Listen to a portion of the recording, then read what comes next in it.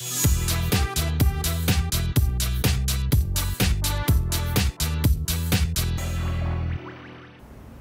we're back in the Walker Emissions Control Test Lab for a review of the next step in emissions control diagnostics.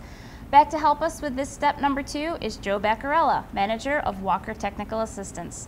Joe is going to tell us what to do when you encounter a converter efficiency code such as a P0420. Technicians often assume that a P0420 code means that the converter has failed. That's not necessarily true.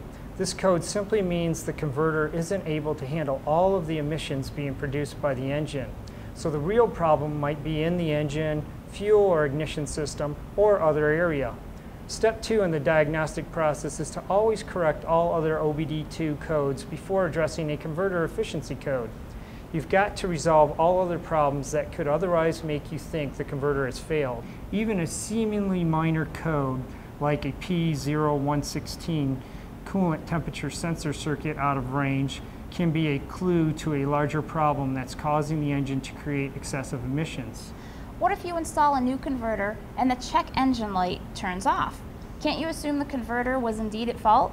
The answer is no. Chances are the light will eventually come back on when the OBDII system goes through its full testing protocol after a few days or a few hundred miles.